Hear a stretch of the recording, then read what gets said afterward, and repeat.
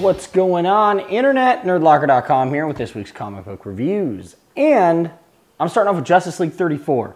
Now, I will say this issue kind of started out like kind of a filler issue. There's some important things happening. You find out Captain Cold's got his own agenda.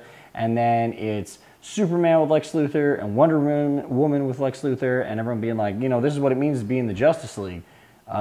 This is what you need to change your attitude to. And he's kind of like, well, what does Batman bring to the table? You know, he's just a person, and I'm funding the Justice League now, and this and that.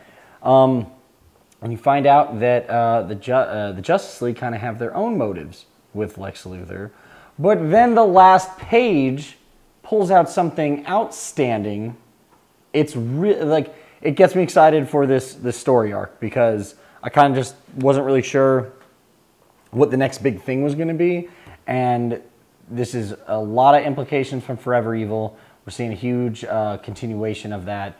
One of my favorite characters is back. I can't wait to see how this character gets integrated into the DCU. It's an awesome book. Pretty good jumping on point, too. If you haven't been reading, just pick this up. It's a good issue. I'm giving this one 4 out of 5 nerd skulls.